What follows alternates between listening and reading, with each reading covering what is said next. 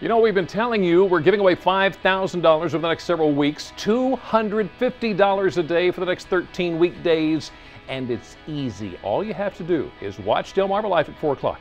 We'll ask you a question about the previous day's show. You'll be the 16th caller with the correct answer. You got 3 minutes to call us at 443-880-9116. All right, are you ready? Here's today's question. Yesterday we showed you Brian's conversation with the 5 ladies from the talk. What did Sharon Osbourne, or Mrs. O, as she is called, say was something people would not know about her? Call right now with your answer, 443-880-9116, and good luck.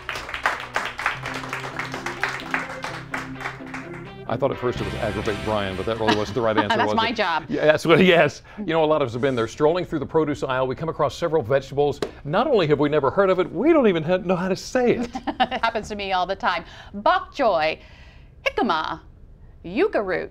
Those are just to name a few. Well, today we're taking the mystery out of some of the vegetables we come across, and here to help is nutrition coach Lynn Matava.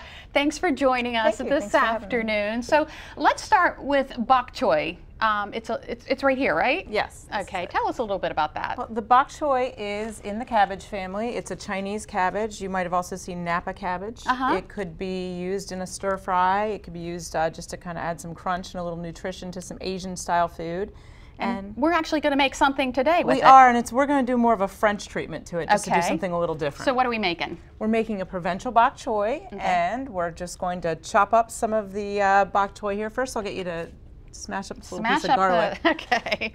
Do the garlic smash, and there we go. We have to turn on your oven. So what are we going to put in here? We're going to have the bok choy, we're going to have the garlic, obviously, and what else are we going to have? And we're going to have some zest. Right. Some lemon and orange, or this is technically a clementine. But, okay.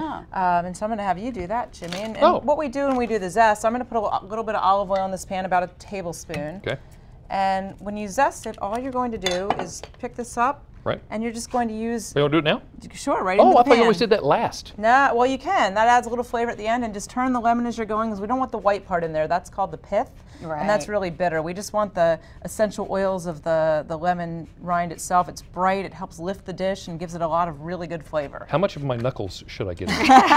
Hopefully very little. Oh, okay. Okay, so I have my garlic here. Do I just throw it in there? Sure, yeah. Okay. How much zest do you want? Am I still zesting? You can move on to the orange now if you like, and I'm not sure that we ever got this on. Oh yeah, it turned off there. There we go. Okay. All right, I'll continue zesting. She's the technical operator anyway. I don't know how to turn that thing on. I can zest like nobody's business though. All right. Okay, so we talked about some other unique veggies, the jicama. Jicama. Did I say it right? Yes, you did. I'll come grab that over here. Okay. Take a look at this thing. I asked her what I thought it was a rock. It looks like a rock. Jicama is actually in the bean family, and it comes from Mexico. And this is the root of the plant, and it's a very heavy, kind of not very pretty thing. Okay.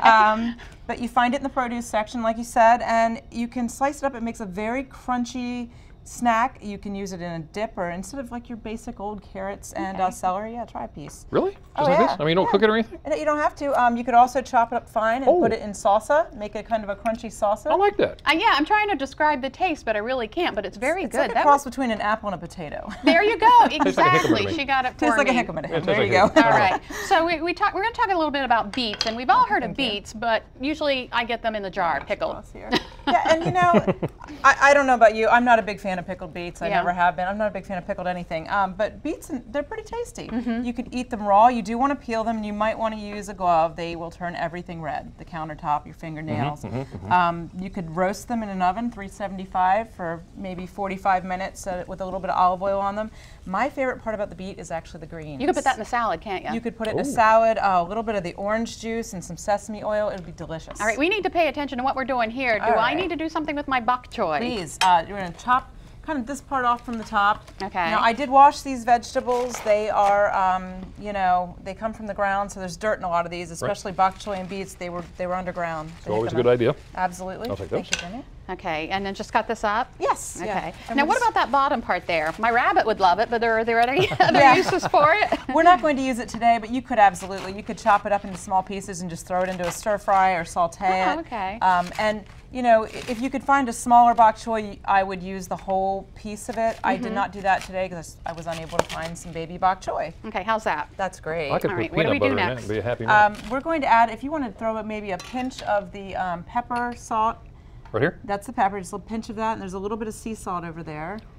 Lisa knows that when it comes to pepper, I got great big pinches. He does, he does. And this is thyme, it's fresh thyme, and I've peeled it off the stem already. You can dump it right on in. All of it, all Right. all going in. Whole Yeah. thing. Okay. What we're doing in the oil here is it's just releasing some of the flavor a little bit before we throw the bok choy. Okay, Ah, so okay. can we go ahead You and do go that? ahead. Okay, we're gonna go ahead and just throw it all in there? Throw it all in there. Okay, and how long do we cook that? It would probably be about 3 or 4 minutes. We're going to let it reduce some. Jimmy's going to pour a good splash of wine over it there. It's just a white wine. It's not a sweet wine. Okay. A Chardonnay or Sauvignon Blanc, something like that. And while he's doing that, tell me about mustard greens. Mustard greens are just another one of those great things you'll find in the produce aisle. They, especially this time of the year, if you can get them locally grown and they've come from, they haven't gone to seed yet, they're nice and tender still. You could rub them with olive oil and put some vinegar or lemon juice on them and have them in salad. You could cook them or steam them. It's another great way to get your greens in. Right, right. Now you live by example. You actually lost a lot of weight eating this. I did. I lost 90 pounds several years ago. Oh my goodness. And we have a before-after picture. Take a look at that. Wow, what a difference. All Isn't right. that awesome? Congratulations on Thank that. That you. is absolutely terrific. Now, just in case you'd like any of these recipes, you can send a self-addressed envelope to 1729 North Salisbury Boulevard in Salisbury 21801.